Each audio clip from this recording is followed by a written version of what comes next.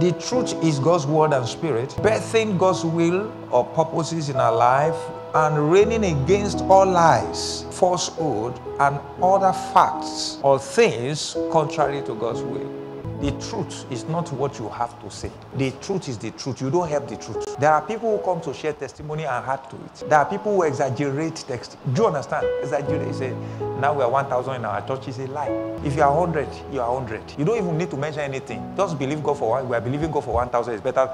Now we are 1,000. Are you getting what I'm saying?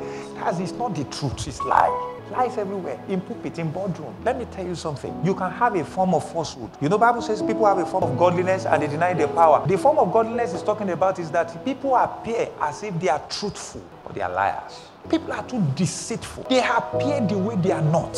It's in Tanzania. It's claiming to be in Paris. What do you need that for? At this stage, falsehood everywhere. You see, people are not open. They are not plain. And you know somebody that will be full of lies and full of falsehood, they find it difficult to be expressive. They are always into themselves. You don't know their next move. You cannot predict. Even if you sleep, wake up, sleep, wake up. If you truly find somebody who is faithful and truthful, the person will be playing like this.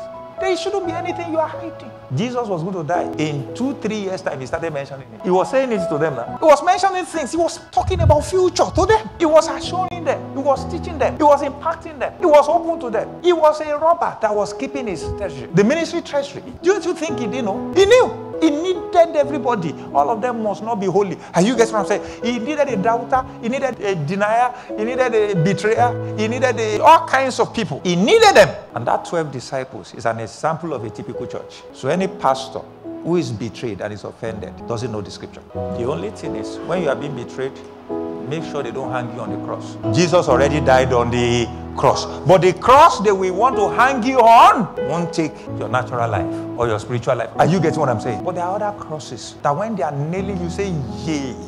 Are you getting what I'm saying?